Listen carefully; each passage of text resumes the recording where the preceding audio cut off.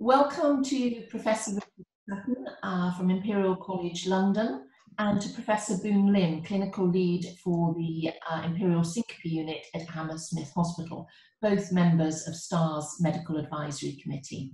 Thank you for joining and for being available for patients. Good morning, Trudie. Thank you for having us. Good morning. Good morning. Good morning. So, Professor Sutton, what treatment options are there once you have a diagnosis? We've heard about counter manoeuvres, which can help, could be classed as a treatment. What other treatments are there? Well, we skipped so far the business of making a diagnosis, except by history. But the treatment options are, first of all, to explain the problem to the patient. And they need to understand what is happening, and that although it's dramatic, very unpleasant, they're not going to die of it. Many have had several by the time they reach the doctor who can do this, and that doctor will understand that they're really quite frightened. And so the family, because the family's seen them having syncope, and frankly, the patient looks dead for a short time. So they not unreasonably think that death could follow one of these. So that's the first objective in treating the patient, is explanation and reassurance that it may recur, but it would not result in death. After that, then we have general measures. And the only one which has any scientific proof is physical countermeasures, where trials have been done showing that syncope is around half as common in the patients who can apply it than if they don't apply it. But this, of course, depends on sufficient warning for the patient to know what to do and when to do it, and being taught how to do it. So the other supportive measures, one has been mentioned already, support stockings. Unfortunately, there's no scientific proof that this works, although logically it should help. There's drinking more water, because most people drink too little water. And I mean, I personally feel that 1.5 litres is quite a lot for me, but it isn't enough. And so we should go over 2 litres, and in some cases nearly to 3 in people who are active and perspire a lot. Then there's salt. Salt in the diet is something which the media have been very successful in telling us to reduce, because it does have a role in high blood pressure. That role is still controversial, but somehow we've taken up the reduction of salt, in many cases very well, too well. Salt retains water in the body, so whatever you drink is more likely to be retained if you have sufficient salt. How could you measure this? Well, I say 6 to 10 grams a day of salt.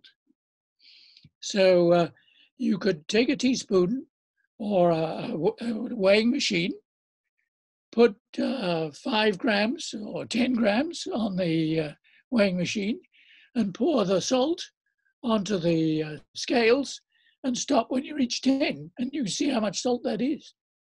Always bear in mind that if you eat prepared foods, they're heavily salted. And they don't even tell you on the packet how heavily. So this is another measure which is important.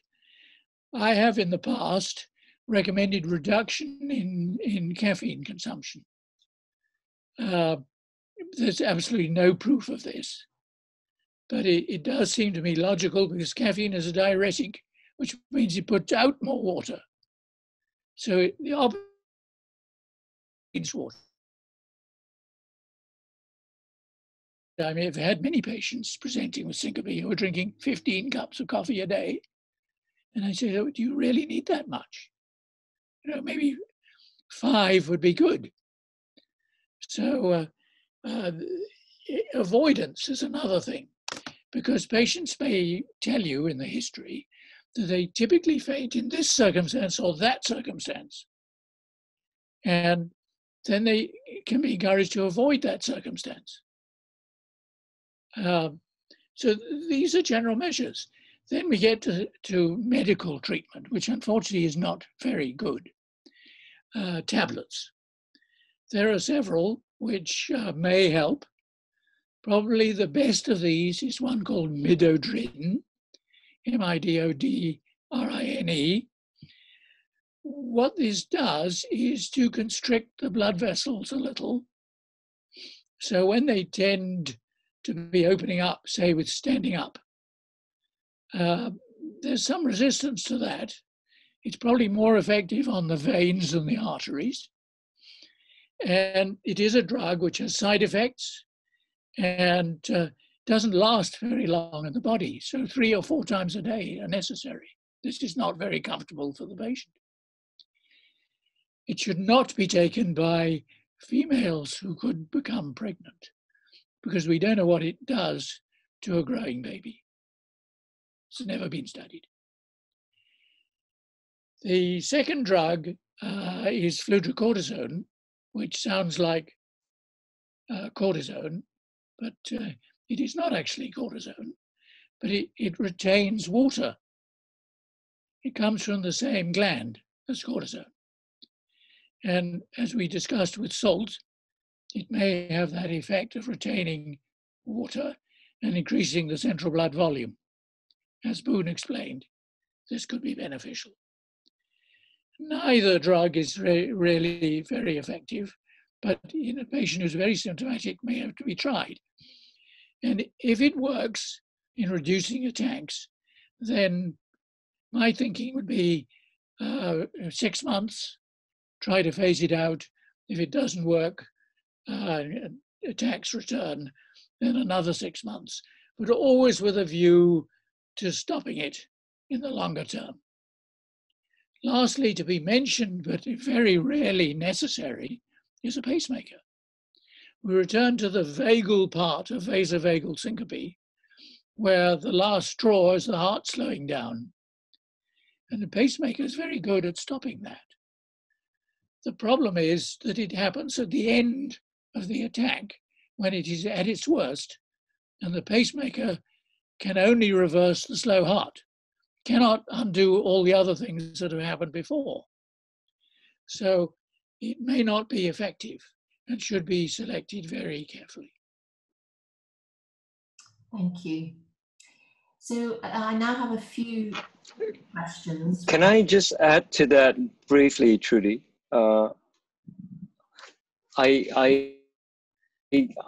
So I'm sorry to interrupt, but I just want to qualify Richard's statement on salt, just for clarity, that there are a number of patients who see me and who really cannot believe that we're recommending so much salt. And one of the things that particularly we see is a group of elderly patients, for example, who have frequent episodes of syncope, but whose resting blood pressure is high.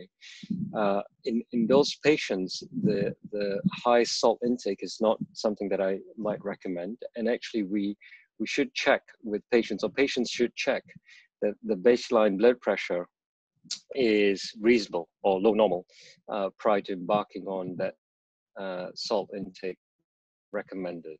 So that I guess would apply to 85% of the patients we see with syncope.